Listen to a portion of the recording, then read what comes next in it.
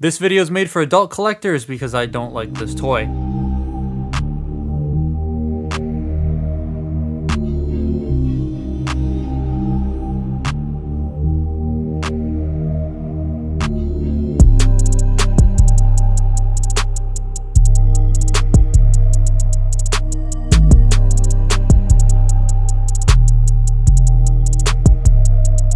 Human Alliance remains one of my favorite lines and my favorite short-lived line. They all feel great. Plastic and tolerances are on point on all of my figures. A couple of hiccups here and there, but the concept is really cool. You get a fully transformable robot-to-car toy with the ability to hold a person in the seats and actually come with a person. What's not to like? Well, this thing. Leadfoot looks outstanding in car mode. I like this. It's such a nice car.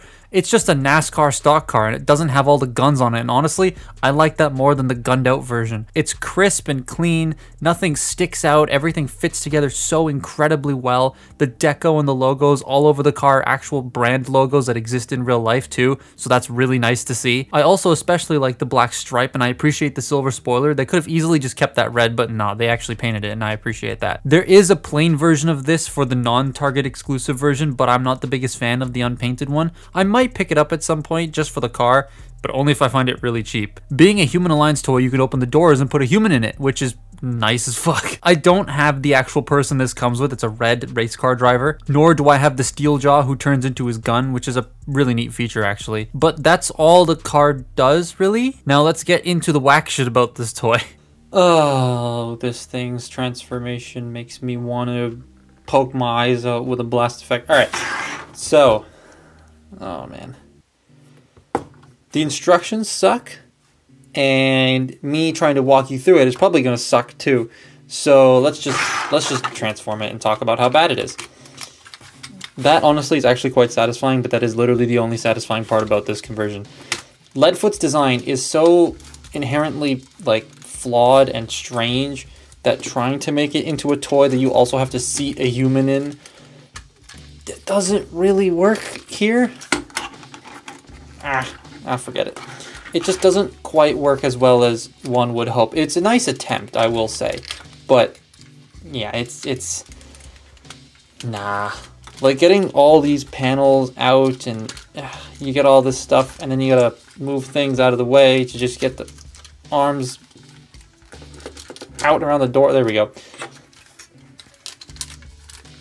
Oh, okay. So now that we have that, we're gonna rotate the waist. Then you want to, oh, I don't like that. Those are clear plastic, you can't see that. Those are clear plastic tabs and I don't like that at all. Then you gotta like clip this in, which is very stiff. Oh, I don't like that either. And then rotate this around like so. Just bring it up. Move all this crap out of the way to bring this up and shift it back. Clip it in. That clip doesn't feel the nicest either. We'll just bring the Human Alliance guns out. Come on. Oh, ripped one off. Come on. There we go. Once you get that all out, now you can bring the shoulders back. Then you gotta bring the doors up, fold out his little PP. There we go. And tab it in. And by tab it in, I mean just slide it in that slot there and hope that it fits. And then you peg this in. And the entire torso section is literally just being held in by that. And I wish this was more secure, but it isn't. It's just that, and that's annoying. So you get all this folded down. Bring out the really loose legs. Come on, fold that in. Bring up the world's most useless heel. Now the official instructions have you do the chest like this, and then you would just sort of rotate the arms down like that. And then, yep, bring up the head. And that's the official conversion. That looks terrible. Come on, no. No, I am going to fold these inward I'm going to bring this up slightly. Then I'm going to fold these up, bring the wheels around, fold up the chest plate, not all the way, just up to there. Bring these back down again, and then bring this, not that way, this way, forward a bit more to sort of give that like split target logo look, because I do think that looks really cool. And then bring the arms back down. And that's how I do the gut section. That's a combination of both the way T-Fanpage did it and a couple other things I saw online about it. But yeah, that's Leadfoot. I hate it. Robot looks like shit. The ass chest design, the weird gut proportions, the gorilla arms, it just turns me all off. I try to make the gut look better on my figure, but it's still not great. The Studio Series 1, I think, does the best job out of any Leadfoot toy we've gotten. The reason the gut is designed that way is because there's a slot to fit a human to sit in there and use the guns, but it does ruin the look of the toy. And he also has those goddamn gorilla arms. Why?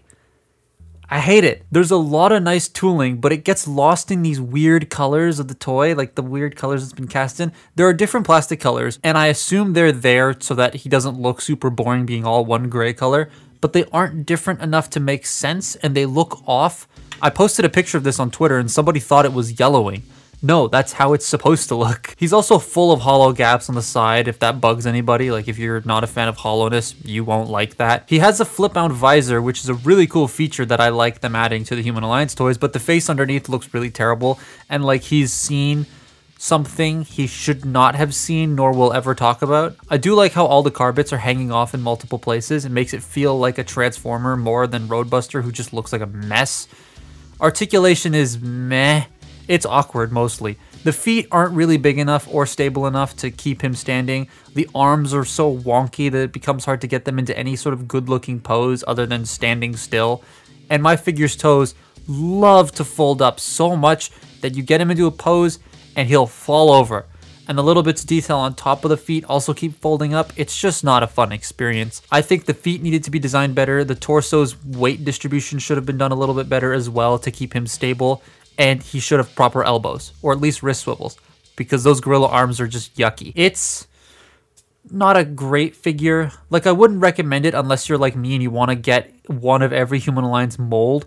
And if you do get it, used for like 20 bucks is what I would say is the max.